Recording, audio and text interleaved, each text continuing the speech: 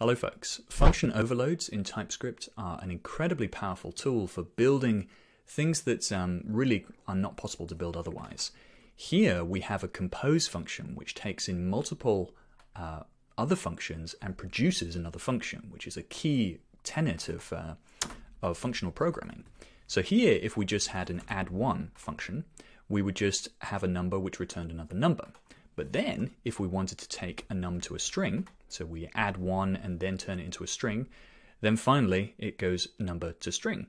And then if we want to turn it into a number again, we go string to num, and finally it's number to number.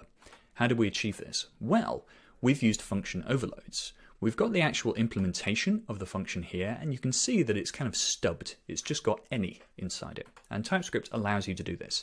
So currently we're returning this as any. So I don't want you to look at that too hard. Instead, look it up here. We have the first signature, or the first overload for compose, which takes in two generics. It has the input, which is the very first thing you input into the returned function, and then you have the first argument. So here we're saying first arg because down here we're going to add a second arg and a third arg. And what it returns is a function which takes in, essentially just returns the function that it's passed there. Now, that's only triggered if you use one argument here. So essentially only if you do this, if you add 1. If you add in a second function there, then the second overload is triggered.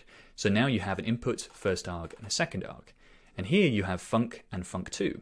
So this returns the first arg, then the first arg gets passed in to the second function there, which returns the second arg, which returns a function which takes in the input and returns the second arg.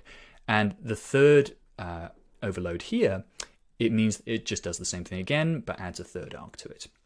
So what this does is it means that you can have things like where you add 1, but imagine if you go num to string first and then you try to add 1 to it.